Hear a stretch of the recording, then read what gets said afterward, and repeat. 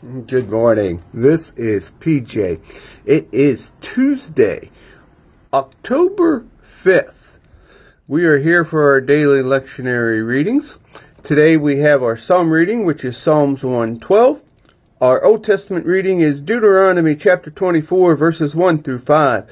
And our New Testament reading is 1 Corinthians chapter 7, verses 10 through 16.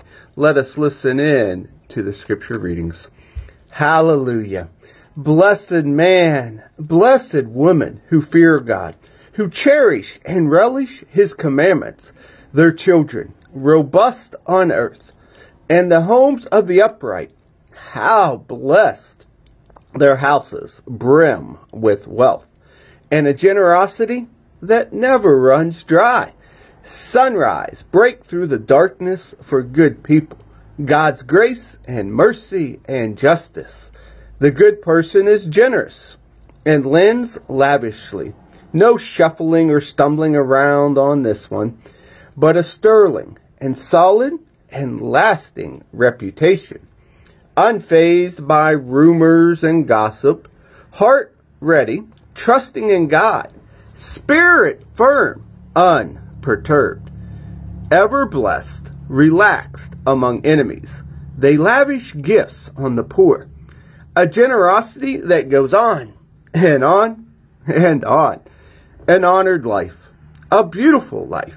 Someone wicked takes one look and rages. Blusters away, but ends up speechless.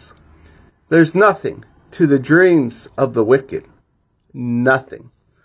Our Old Testament reading today comes from the book of Deuteronomy, chapter 24, verses 1 through 5. If a man marries a woman and then happens that he no longer likes her because he has found something wrong with her, he may give her divorce papers, but put them in her hand and send her off. After she leaves, if she becomes another man's wife, and he also comes to hate her, and the second husband also gives her divorce papers, puts them in her hand, and sends her off, or if he should die, then the first husband who divorced her can't marry her again. She had made herself ritually unclean, and her remarriage would be an abomination in the presence of God and defile the land with the sin. This land that your God is giving you as an inheritance. When a man takes a new wife, he is not to go out with the army or be given any business or work duties. He gets 1 year off simply to be at home, making his wife happy. Our New Testament reading today is from the book of 1 Corinthians, chapter 7, verses 10 through 16. And if you are married, stay married. This is the master's command, not mine. If a wife should leave her husband, she must either remain single or else come back and make things right with him.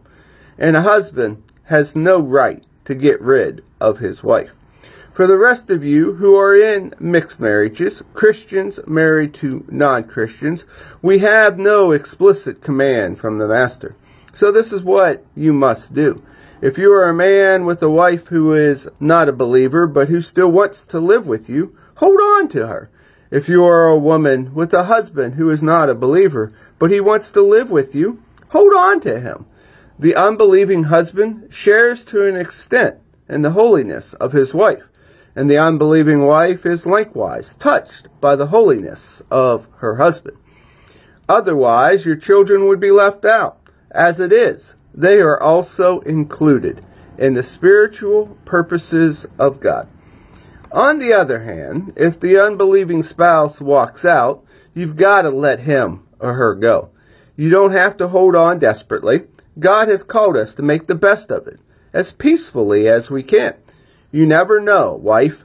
The way you handle this might bring your husband not only back to you, but to God. You never know, husband. The way that you handle this may bring your wife not only back to you, but to God. And here ends our readings for the day. Have a beautiful day.